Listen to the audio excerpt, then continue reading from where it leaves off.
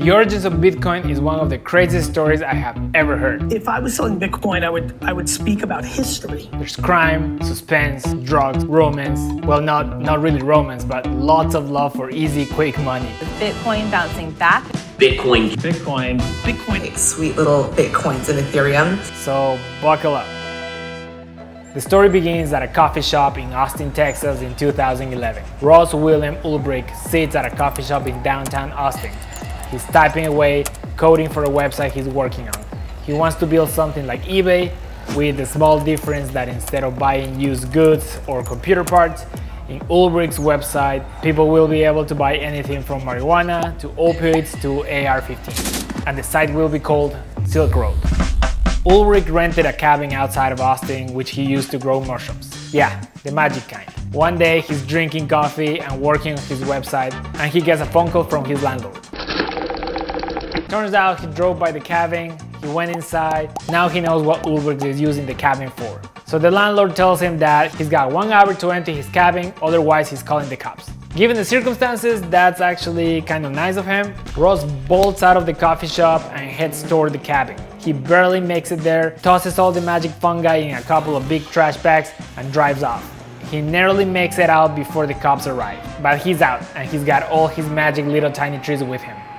In January 2009, computer programmer Finney received an email from Satoshi Nakamoto. Finney and Nakamoto had made contact initially a year ago on an online forum for programmers interested in virtual currencies. The email contained a program that Nakamoto wrote that allows users to mine what we all know now as Bitcoins. With Finney's encouragement, a few days later Nakamoto released the program to the public online, officially launching Bitcoin into the world.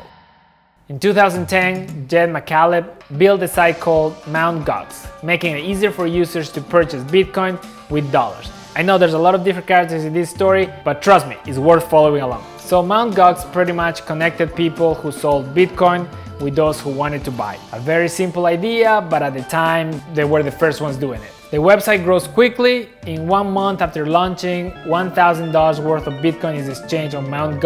every day. The number of users continues to grow, but at this point, the real value of Bitcoin is pretty much zero. A year later, in 2011, Ross Ulbricht's plans to sell drugs online using his website Silk Road had one little problem. If he were to use something like PayPal to get a cut of every transaction that happens on Silk Road, once he receives a payment using PayPal, that could easily be tracked back to him, leaving him vulnerable to law enforcement and likely to serve hardcore jail time.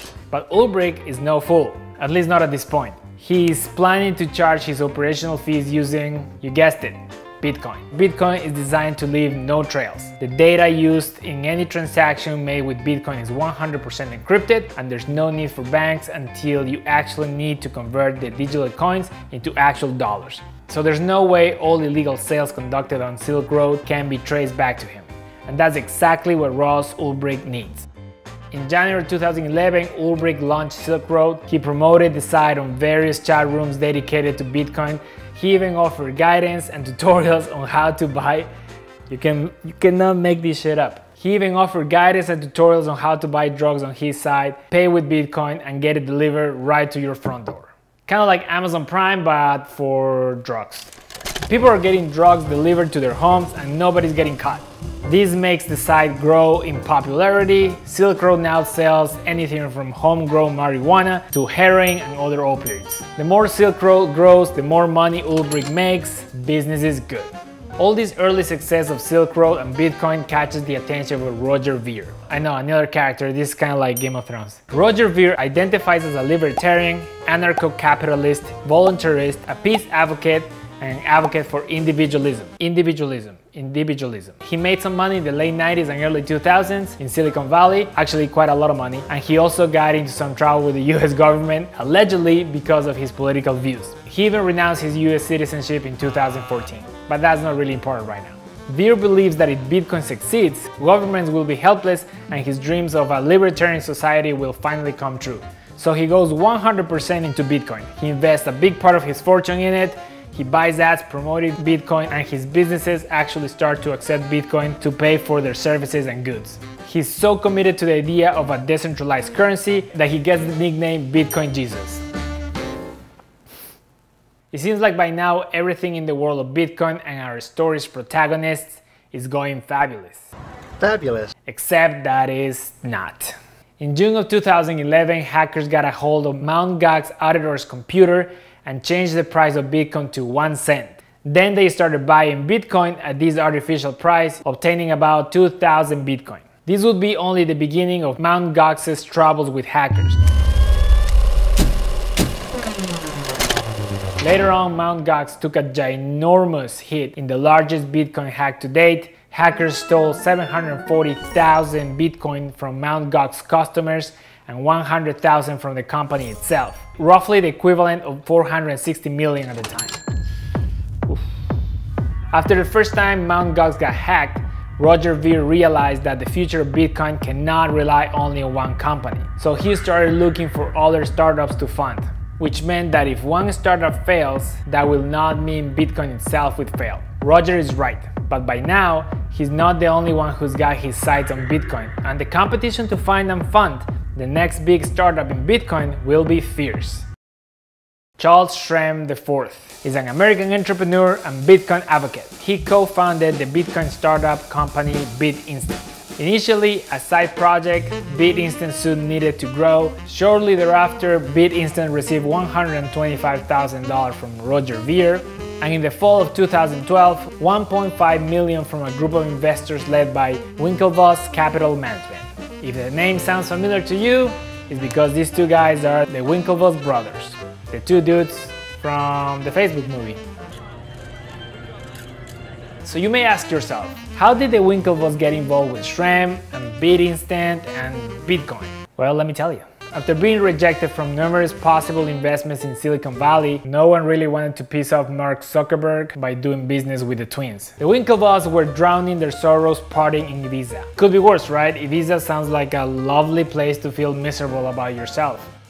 At a party in Ibiza, the brothers are approached and told about Shrem, his company, and Bitcoin. The brothers were hesitant at first. They didn't even know what Bitcoin was, but they were desperate to find investment opportunities outside of Silicon Valley, and the idea of Bitcoin sounded enticing enough to make him want to meet Shrem back in Brooklyn. After a convincing and successful meeting with Shrem, the twins invested $800,000 for a 22% ownership in BitInstant. But they not only invested in the company, they also started buying Bitcoins. However, the brothers were so concerned about their Bitcoins being hacked that they printed out all the necessary documents and then they destroyed all the electronic devices they used to purchase Bitcoin, even the printers. At this point in the crypto world, lots of new players have their sights on Bitcoin. So here's where I introduce you to two new characters, Brian Armstrong and Fred Ehrsam. I'm telling you, GOT has nothing on the Bitcoin story.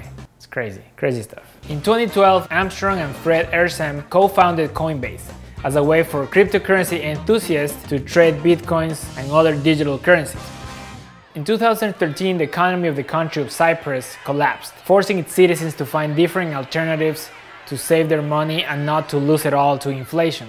The people from Cyprus also wanted to stash their money in Bitcoin so the government could not touch it. This brings the demand for Bitcoin through the roof, making the value of all Bitcoin more than $1 billion for the first time in Bitcoin history. At this time, Coinbase is growing exponentially, but BitInstant is still ahead. Charlie Shrem, the founder and CEO of BitInstant, is on top of the world, widely recognized as the most important name in the crypto world and even becoming somewhat of a Bitcoin celebrity, making multiple public speaking appearances to educate people about cryptocurrencies. Unfortunately for Shrem and BitInstant, the reality behind the scenes was not as good as it seemed to be. By now, the Winklevoss twins are not super thrilled on how Charlie Shrem behaves in public and how he runs BitInstant. They also have a big problem with Charlie's relationship with Roger Ver, who in their minds is a criminal who should not have anything to do with their company. Things got so bad that the Winklevoss threatened Shrem with pulling their funding if he didn't get his act together. In July 2013, BitInstant was not able to secure a license to transfer money, although they had publicly claimed that they did have such license in New York State. They lied. Yeah, they lied. Shrem initially refused the advice of his lawyer to shut down the site until they were able to secure a license. However, scared of having to go to jail. A week later, Shrem takes down the site. Although he promises BitInstant will come back, it never really does. Things ended up so bad that in 2018, the Winklevoss brothers sued Shrem for over $32 million. They claim Shrem owed them in Bitcoin. It's a lot of money. 2013 was definitely not a good year for crypto startups. BitInstant was shut down for good. Coinbase got hacked, losing more than $250,000 in Bitcoin. And Ross Ulbricht, remember Ulbricht? He finds himself arrested by the FBI. During the arrest, his laptop is seized, providing law enforcement with a world of contacts and leads the police were about to go after. By now, BitInstant is officially dead, but Charlie Shrem is still in high demand for public appearances and public speaking at crypto conferences. In January of 2014, Charlie was coming back into the US, where after presenting his passport to the immigration officer, he was asked to step aside and wait. After a few minutes, multiple FBI agents entered the room and arrested him. They charged him with money laundering, operating an unlicensed money transmitting business, and failing to file suspicious activity reports. Around the same time, the FBI also arrested Robert M. Fales, who was a Bitcoin broker also known as BTC King. The DEA, IRS, and the Manhattan US Attorney's Office stated that the pair were instrumental in selling about $1 million worth of Bitcoin to Silk Road users, which according to the complaint was used to buy and sell drugs. Shrem got a 2-year sentence. 2 years? That's not that bad. This story is nuts, but we're not quite done yet. In part 2 of the crazy story behind Bitcoin, the Winklevoss make a strong return to the cryptocurrency world, Mark Zuckerberg and Facebook enter the crypto arena, and the newest and hottest cryptocurrency promises to change the financial world forever. If you enjoyed this video and don't want to miss part 2, please make sure you like and subscribe. Thank you guys for watching, and I will see you guys on the next one.